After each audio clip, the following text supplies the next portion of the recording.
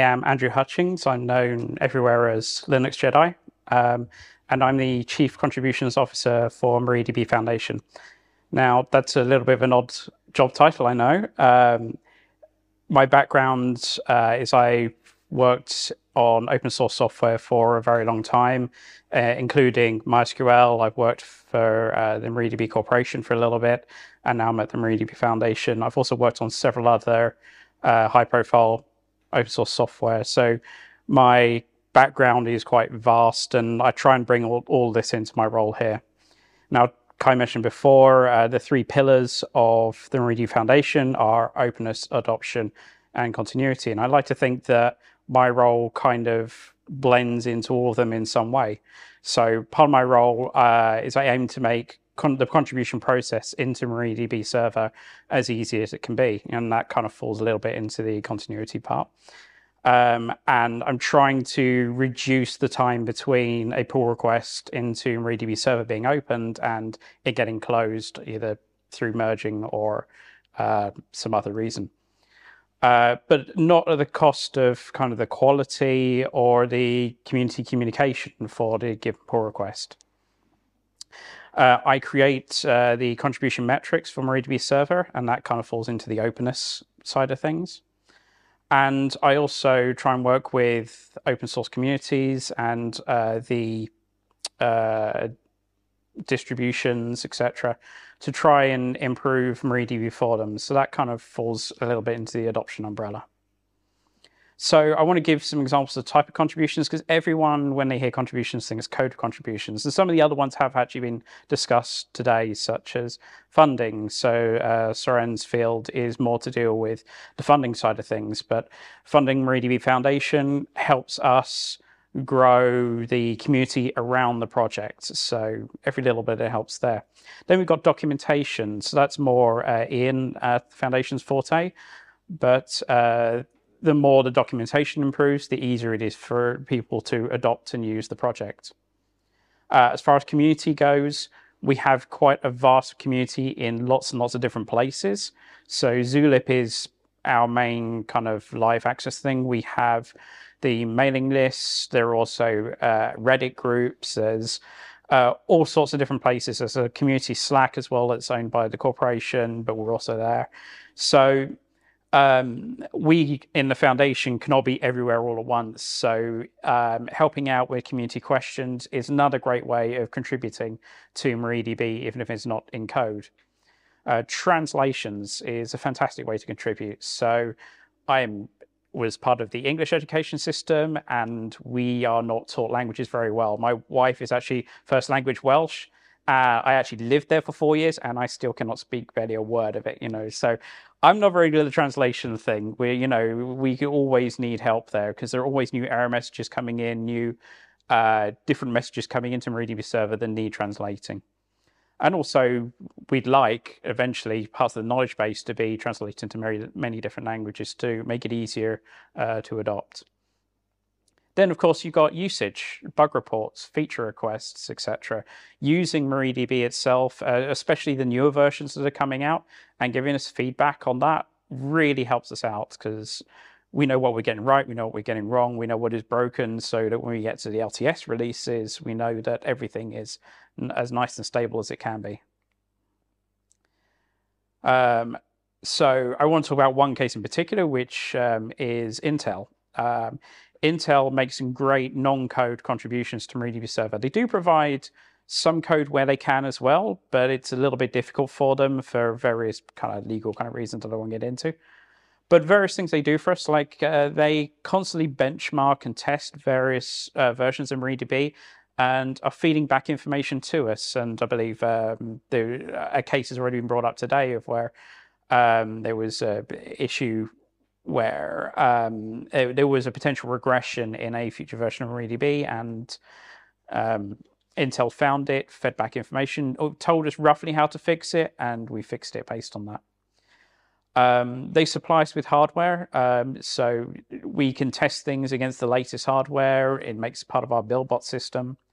They provide financial assistance to the MariaDB Foundation, and Steve Shaw from Intel is part of the board of the MariaDB Foundation. So there are many different ways that Intel are contributing that aren't necessarily just throwing code over the wall to us. So there'll always be things you can help with, even if it's not just with code. Now, why contributions are important? It gives us a much more diverse input from a range of life experiences. So if you've got just one company contributing to a code base and everyone lives in the US, you're not really meeting the use cases necessarily of people in Europe or in Asia, etc. So getting lots of contributions from different companies, different people, you get a much more broad feature set, you get a much more broad use case. The project goes in the direction that the users want, not necessarily led by just one individual company, which I think is fantastic. Sometimes marketing-led things can go where chasing the money for that company and not necessarily what the general open source user who's installing off a Debian distro actually wants. And it means that you can fix things that are important to you if you want to contribute bug fixes. So sometimes there are paper-cut bugs, usually low-hanging fruit kind of things that in many projects just get ignored because they're not high monetary value for the company that's actually writing or coding the project. But it could be important to you and you know how to fix it. So, or at least finding a bug report and giving us more attention to it so that we know it's there. We can actually fix it and we're not as incentivized kind of marketing-wise to do otherwise, if you see what I mean. And it's building a real community around a project. Not really much else I can say about that. Having quite a diverse group of people contributing means it's quite a wide community. Another part of my role, as I discussed, is metrics.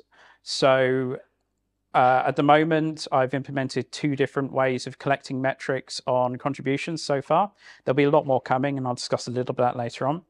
The first of all is collecting metrics from Git itself, from the Git log, using something called GitDM, which stands for Git Data Miner.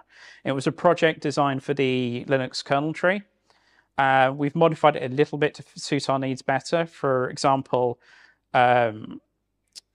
it was designed to mine the entire kernel tree, every single branch, etc., which doesn't suit our needs so well because we have a lot of feature branches that are in development that might not actually make merging, might actually be merged in the future, etc. So we just kind of filter out anything but the branches that we want to focus on. So 10.3, 10.4, 10.5, 10.6, 10, up to the latest branch.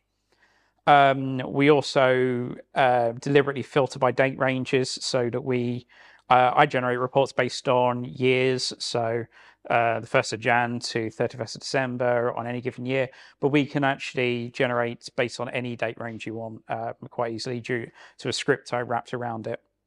I've added a contributor account per organization. This was a suggestion by Otto from Amazon, in fact. So while we're generating reports for individuals and organizations, there is also a contributor account for that organization saying how many contributors came from, say, MariaDB Foundation, MariaDB Corporation, Amazon, etc.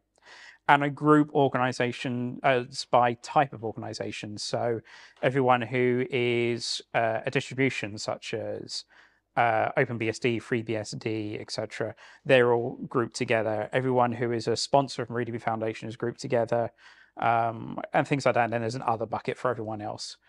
So the moment that's done via a script afterwards, rather than the modification to GitDM, that can cause issues when someone moves organization from one place to another.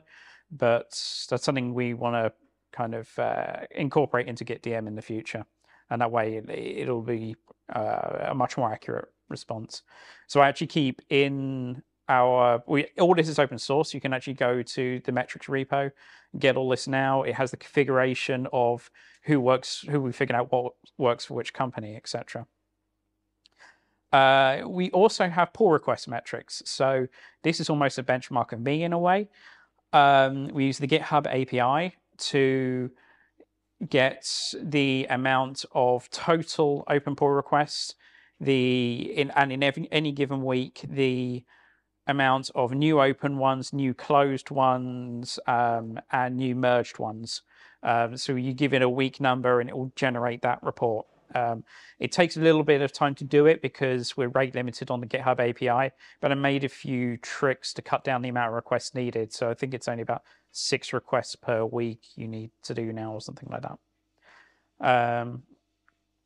So talking a bit about metrics, I want to talk about an anecdote which will come clear in a minute. I worked on a project called Drizzle. It started out life in Sun Microsystems as a fork of MySQL. I was a contributor there, but not at Sun, but not a main contributor. It's kind of a side thing while I was there. I eventually became an employee working for it. In 2009, the Drizzle project had a goal of 50% of the contributions should come from outside of Sun Microsystems. In 2010, 100% of contributions were outside of Sun because Oracle fired everyone. Rackspace then acquired them and it continued on, but it met the goal. But the point is, joking aside, it's great to have a high percentage of contributors outside of the organization rather than internal. In 2022 so far, there are 35 contributors in the MariaDB Corporation, 8 in the MariaDB Foundation, and 65 outside of the MariaDB Circle. Obviously, these 65 are not producing anywhere like as much code, but it's great that we're getting this kind of diverse contribution metric. And there's actually similar statistics in 2019 as well. Something happened in 2020, can't think what, but it did cause the external statistics to kind of drop a little bit.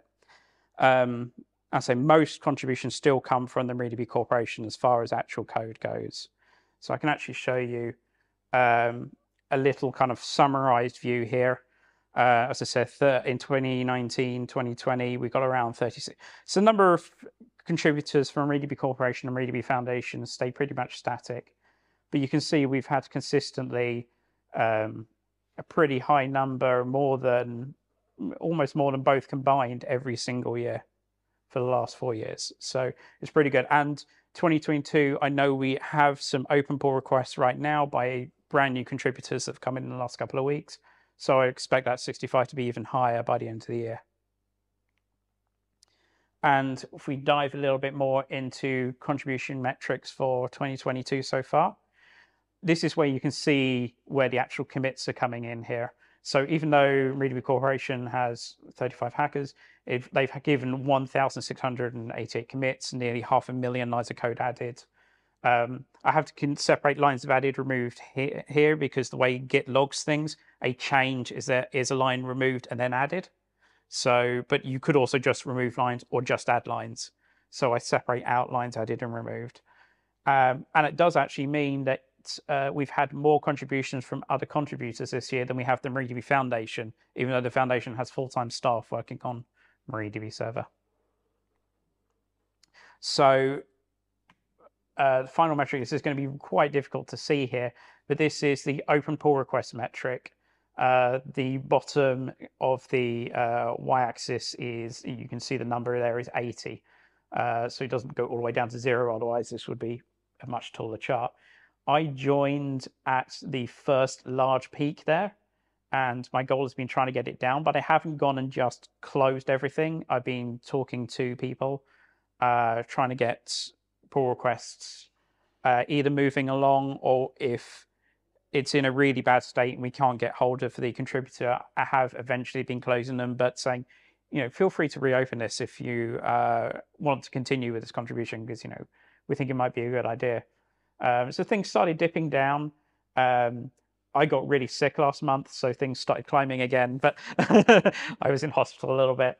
And then I've been preparing for this, so things have kind of stagnated a bit, but I hope to start the decline again over the next month or so, and hopefully we can get it down. So right now, I think there's just over 100 open pull requests, and it peaked at nearly 120 at one point. So it's progress. It's not where I want it to be, but it is progress. So talking about the metrics future, I want there to be Oh, and actually, this is something that was brought up in a MariaDB Foundation board meeting. I want it to be a breakdown of Git contributions by module and engine, for example, so we know which corporations, which people are contributing to, say, InnoDB, Connect Engine, Spider, etc. So, sorry, a lot of background noise over there. So we know who's contributing to what kind of thing. This was something that was brought up by the board. It will require probably a larger modification to Git DM, but some of the framework there is already there to do it. Certainly the Git log already has this, so Git DM should be able to filter it. We should be able to do this without too much difficulty. I want to log the average time to merge pull requests, probably both median and mean, because to start with, it's going to look quite messy because we will have a few that are merged and closed within days, and then we have a few that are merged and closed within 4 years. So trying to get a balance there, at least kind of over the next couple of months, is going to be a bit messy, but it's something I should log along with these kind of charts. And then we want to merge these metrics into everything else, such as the metrics we already get on downloads and things like that. So we want all this. At the moment, it's in lots of different places. There are community metrics as well on like forum posts and things like that, or mailing list posts. We could get Reddit, etc. So we can collate all this in one place and have a really diverse set of metrics as consumable and really show what the MariaDB Foundation is doing for everybody. And if there's any other metrics you want to see that we aren't doing yet, feel free to contact us, let us know, or contact me. This is how we got the kind of hack account in the Git commit metrics. Was Otto mentioned it in a comment, and I thought that was a great idea. So we did it. It took a couple of hours for me to implement. So now I want to talk a bit about how to contribute code. I wrote a blog post. I wrote a blog post about this, which you should totally check out. I'm going to summarize it a little bit here, but there's some basic steps to follow. And if you follow these steps, it helps reduce the round trip time between you opening a pull request and review, because there could be multiple back and forths. And it helps us to stop rejecting things that we could never possibly accept, because I hate when we have to do that. People have put time and effort in, and it's just not going to fit, or it's already being done somewhere else, and you weren't aware that it was being done somewhere else. So there's some basic steps to follow. Step 1, talk to us. Before you even start anything else, talk to us. We can guide you. We can help you every step of the way. The MariaDB team are approachable via Jira and Zoomlip. I'm approachable. In particular, Vicentu, Daniel, and me. Kai called us the 3 musketeers of the MariaDB Foundation. You can talk to us particularly about any level of technical thing. I've got quite a diverse technical experience. I was the lead of the column store team at one point. So even though what I'm doing here today is quite high level, I do have technical knowledge where I can help out. Tell us what you want to work on. And we can say, yeah, that's excellent. If not, we can say, yeah, maybe you want to think about doing it this way. There could be things you haven't thought about yet that we can help you out with, angles you haven't thought of. If you don't know what to work on, then take a look at Jira and look for the beginner-friendly tag. These are Jira tickets that we've decided are going to be quite easy to pick up and start if you've never coded from MariaDB before. And again, we can walk you through this and how to work on them if you don't know yet. And if there isn't a Jira ticket for what you want to work on, feel free to open one. Again, this helps us track things. Step 2, code it up, write some code. Against the oldest affected release, if it's a bug release, or against the newest development version for new features. This helps us, otherwise we've got to rebase it against those particular versions. Please stick to the same coding standards around surrounding code. You'll find that every storage engine probably has a different coding standard. The coding standards aren't well documented yet. This is something I'm working on. There's actually a pull request open right now for a coding standards document, which at least documents the basic MariaDB server code base, but there is more we could do there. And there are some engines that don't, Connect Engine, which I particularly work on, It's not a great example because it mixes tabs and spaces a bit and things like that. But there's stuff we could clear up there. And but in general, try and keep to the same coding standards that you can see around things. Add test cases. Test cases are really important, not only because it makes sure that the code does what you says it does, but also it makes sure that someone doesn't commit something that's going to break what you did a year down the line. Run the MTR test suite locally. It makes sure that there's nothing that your code change breaks. It's very possible that you change one thing and it breaks something over here that you weren't expecting. And you could just use BuildBot to do that, but then that eats BuildBot resources. So running it locally first, at least, is a first check to make sure everything is good before you actually open the pull request.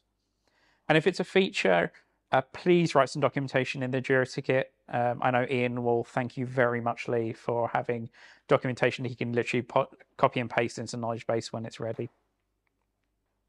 Step 3, open a pull request. A form will pop up when you do this in Markdown.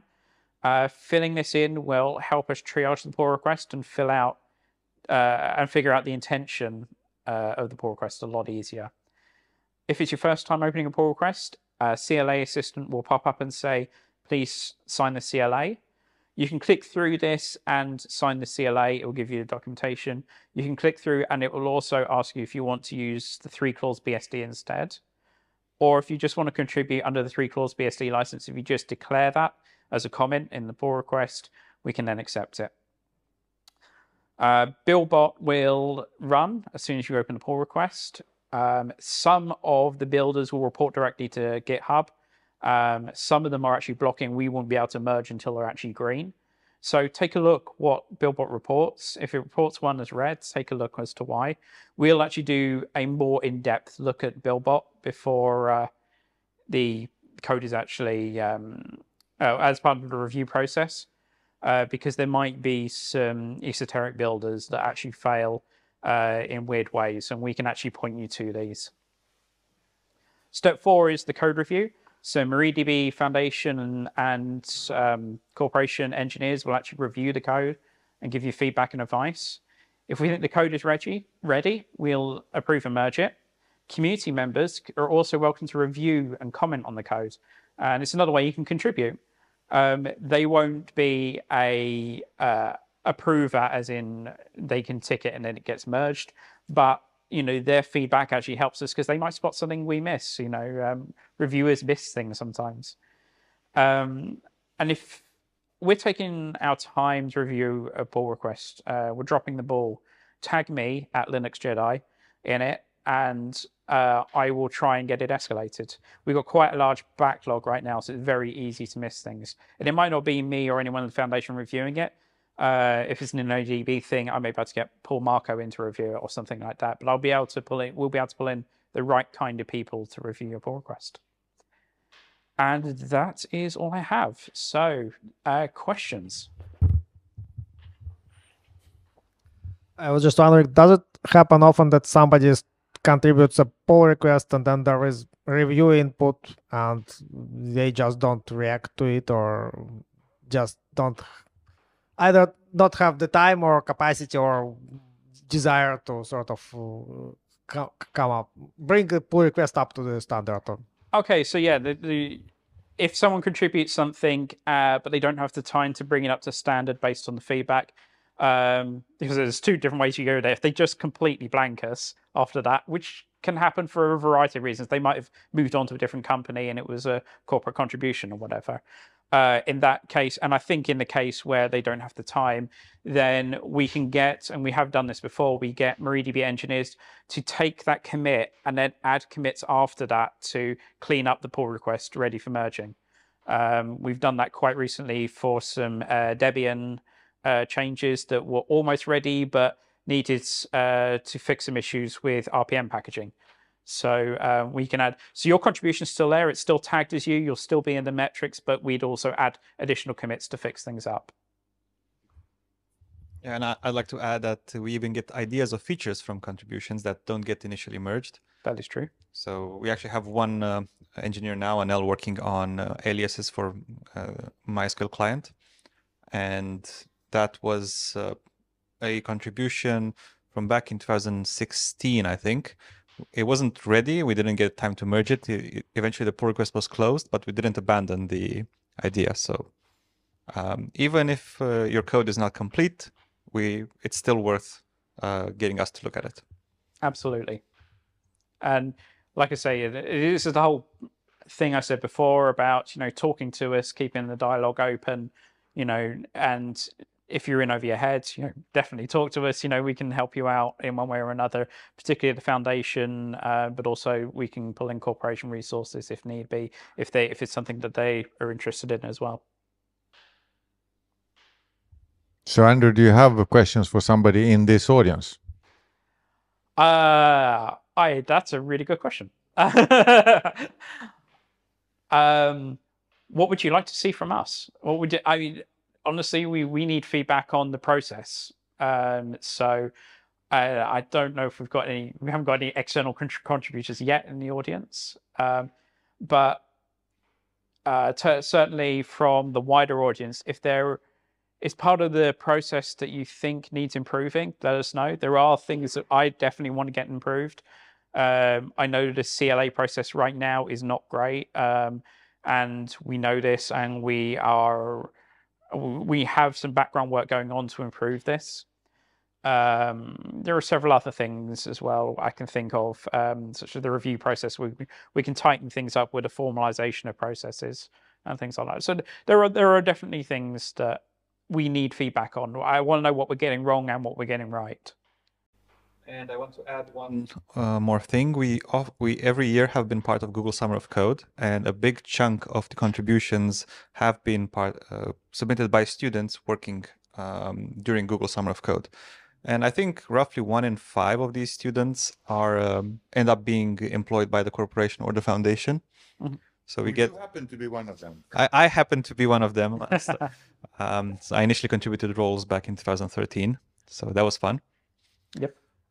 So if anyone is interested in applying for this, know that Google Summer of Code now is no longer open just for students. It's also open for professionals that have not worked in open source before, and that they might be interested in working for an open source company in the future. It is a fantastic project. For those who don't know about it, Google essentially pays students, but I guess it's everyday contributors, they call them now, to actually contribute code for a specific project over the summer. I've been a mentor for it before for 2 different open source projects, and it's a really great thing. It gets people into the industry, and it gets us new contributions that we wouldn't have been able to work on otherwise. And it's actually quite a big category in your categorizations of lines of code. Yeah, in the deeper metrics, so I publish metrics quarterly, so the next one will be coming out beginning December-ish. There is a category just for Google Summer of Code contributions because it's big enough to be a category in its own right. Andrew, would it be of your interest to this idea to offer the best contribution some reward? So, yes. Yeah. That's absolutely something I want to do. So before I joined the MariaDB Foundation, I was at Wolf SSL, and I'd actually contributed to Wolf SSL before, and they sent me quite randomly a drinking glass branded and some stickers in the post, which I was not expecting at all, but it's a really good thing, and it helps. I think it helps engage dialogue as well. So I definitely I need to talk to Anna about this, but I definitely want some kind of swag to happen for first-time contributors. So I really want to make it happen. Watch this space to see if we can make it happen. One other thing we haven't talked about is we also have a HackerOne program where we encourage security researchers to try and break either MariaDB or MariaDB.org. So we currently don't offer swag for those sorts of bug reports, but as Andrew mentioned, that might be on the table. Mm-hmm. Nevertheless, you still get reputation and you can earn, let's say, credibility within the security space if you submit reports to us. Absolutely. That's, again, HackerOne's a fantastic project. it was started by the ex-CEO of MySQL. So, you know, great stuff there. Okay, Andrew, thanks a lot. Very, very clear presentation on how to contribute to MariaDB. Thank you.